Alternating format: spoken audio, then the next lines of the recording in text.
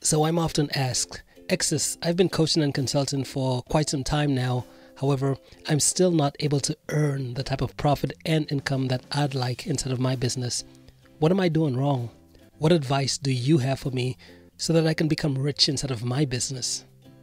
Now, this is a great question, and because of that, here's my answer. So since you're watching this video, then it's really important to remember that being rich is a state of mind.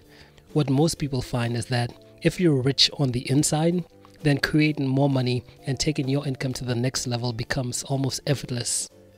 However, if on the inside you don't perceive yourself as being rich, if you're not currently coming from a place of abundance, then sooner or later what you'll find is that not only will you not be able to generate the type of profit and income that you'd like inside of your business, but if you do create it, it's inevitable that you'll find ways to get rid of it. Here's the way my mentor explained this concept to me. He said that there's a big difference between money and wealth. Wealth comes from having knowledge and the understanding of how to create massive value for others and setting up systems and assets that create and deliver this value. On the other hand, money is just worthless pieces of paper that we mistakenly assume has value.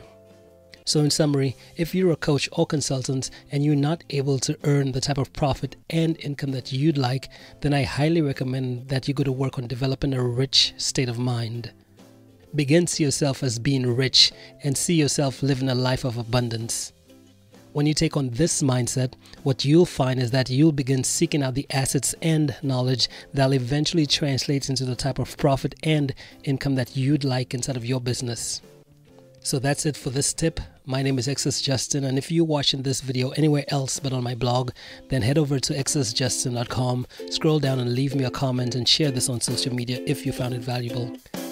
Thanks for watching, and I'll talk to you soon.